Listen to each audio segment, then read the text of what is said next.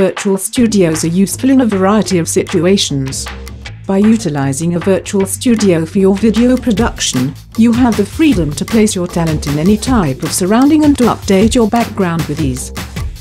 In this video, I will show you how to use a virtual studio with Adobe After Effects. The techniques we learn in this tutorial can also be applied to a number of other non-linear editors. First, open After Effects and import your footage files.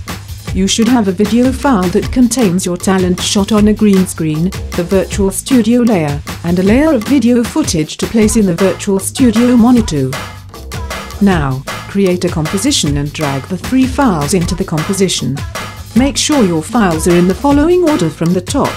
The first layer contains your talent footage shot on green screen. The next layer is your virtual set. The bottom layer will be the footage you would like displayed in the virtual studio. Select the top layer with your talent. Next, click Effect in the toolbar, scroll down to Keying, and select Key Light. If you do not have Key Light, you can select Color Key or Color Range to remove the green screen from your shot. Now, within the effect controls for Key Light, select the eyedropper next to Screen Color and choose the green color behind your talent.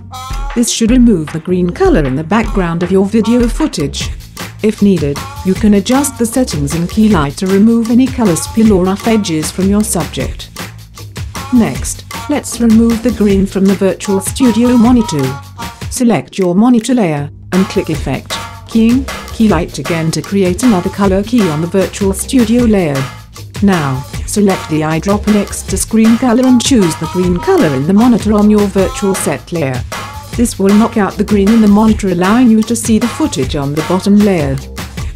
Now, you can adjust the layer underneath the studio layer to scale it into place.